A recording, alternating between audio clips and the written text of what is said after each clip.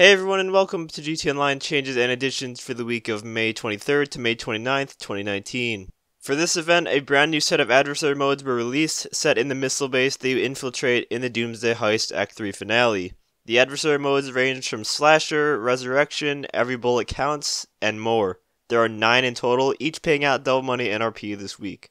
In addition to that, Smugglers Run Cell missions will earn you double rewards for this week, along with the Juggernaut and Rhino Hunt adversary modes. Now, if you are very desperate to get your KD up, you're in luck because Rhino Hunt is literally a KD farm if you're on the tank team. It's one of the worst adversary modes in the game in my opinion.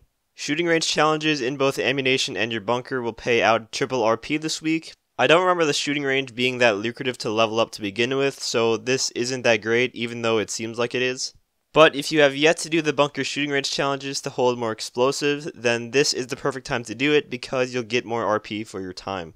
Probably the best bonus this week, if you own an executive office or you decide to buy one this week, you'll get $250,000 for free. Who doesn't like free money?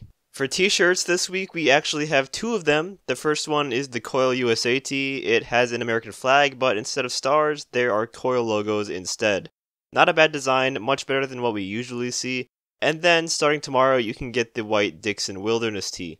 On to the discounts, there are a lot of good ones this week. First of all, special cargo crates are 25% off, very nice. Then we have hangars and renovations at 40% off, bunkers and renovations at 40% off, 2 very important properties to own. The bunker is an amazing way to make money, and the hangar you need to store all of the aircraft that you're about to buy because all Smugglers Run aircraft is 35% off. So vehicles like the Starling, the Pyro, the Seabreeze, the Hunter, the Rogue. The Rogue is a very good entry-level plane. It's very cheap, especially with this discount, so if you're looking for somewhere to start, you don't have any planes yet, let's just say, then I highly recommend the Rogue. It's got everything for a starter plane that you'd want. It's fast, it's got some armor, it's got good weaponry if you're good with the bombs, and it's pretty agile. Other discounted vehicles include the Mobile Operations Center and its renovations and upgrades at 40% off. Knowing what we have now in the game, I would probably hold off on buying this. When gunrunning first came out, this is a very good vehicle, and still is for its defense purposes. But now we have vehicles like the Terabyte, which also happens to be 40% off this week, along with its renovations and upgrades. The Terabyte is much more worth your money, in my opinion. It allows you to store and upgrade the Mark II oppressor. You can launch resupply missions, which is good especially for the import-export business because you don't have to go back to your office to launch the mission.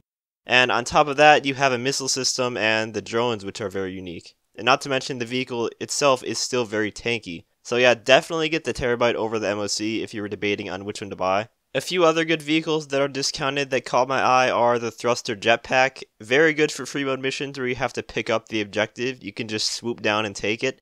The Half-Track, it's got a bulletproof front window, which makes it very hard to get shot out of. And lastly, the Scramjet, just because it's a fun vehicle to use. Oh, and the vehicles I just mentioned are 35% off, by the way. Anyways, that is all for this week's event. It's pretty good overall. If you guys enjoyed the video or found it helpful, feel free to leave a like, as well as subscribe to my channel for more guide and PvP related content. As usual, the links to the Newswire will be in the description. And as always, thanks for watching and have a great day.